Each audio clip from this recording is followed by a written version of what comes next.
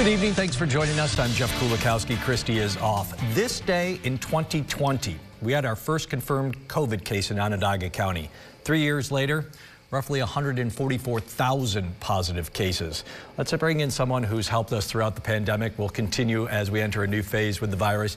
It is the current Onondaga County Health Commissioner, Dr. Kathryn Anderson. Dr. Anderson, so good to see you. Thanks for joining us live in the studio. We've done a lot of virtual stuff. It's good to see you live. Good to see you. I want to start, we just had Dr. Domachowski in, and I kind of started him with this, and I want to start you too. Think back to March 16th, 2020, where we were there and where we've gotten to today. Reflect a little bit on those 3 years for me, as you know, as a doctor who really studies these kinds of things. Yeah, it's incredible to think that it's been 3 years. And for me, so for 20 years now, I've studied emerging viruses, and we had some previews to this pandemic. We had H1N1, then we had Zika, then we had chikungunya. And so in a lot of ways, COVID was predictable and totally unexpected at the same time. Yeah.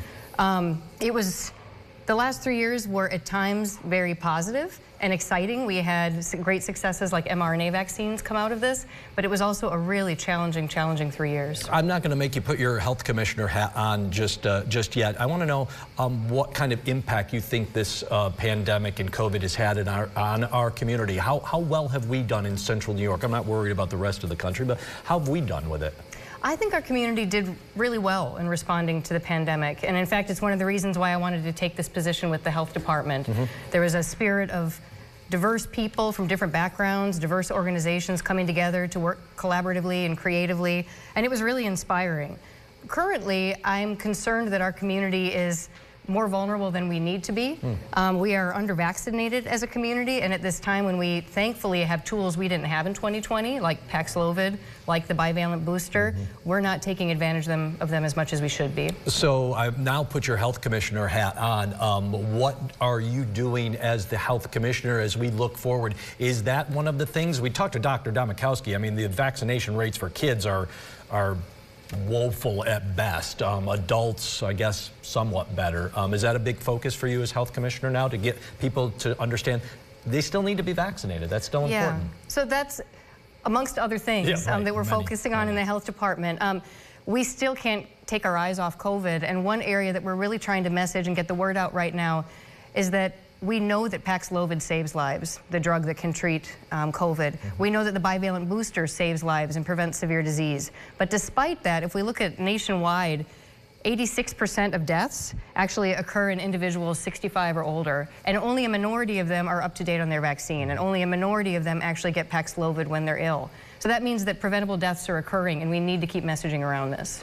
Clearly, Onondaga County is not the only ones. I mean, pretty much everybody has gone this route. But with testing and data collection all but gone, I mean, how do you and your team at the health department kind of keep track of how much COVID is in our community and where we should be concerned and where maybe there are outbreaks occurring? Yeah, there's no question. It's a somewhat challenging time for monitoring with data. We know that the cases that are reported are a vast underestimation of what's likely going on out there. And some of that reflects that there's wider availability of rapid home tests, which is actually a good thing. But we can't take our finger off the pulse. We sit here still at risk for a surge that could overwhelm our already overwhelmed health systems. So at the health department, we're watching critical indicators like hospital beds occupied overall and by COVID. We are looking at variants in circulation, so sequencing, and we are looking at wastewater because we think that that is more of a true reflection of the total burden. Maybe last one for you. They said I got about a minute left with you. How flexible, is that one of the things that maybe we have learned from the pandemic, is how your health department can be flexible when things pop up, whether it is some new strain of COVID or something like that, or something else that you handle, which is so many things? Yeah, I think that's a really important question. And so we do have lots of health needs pressing in our community right now, but there will be another pandemic. It's not a question of if, it's a when.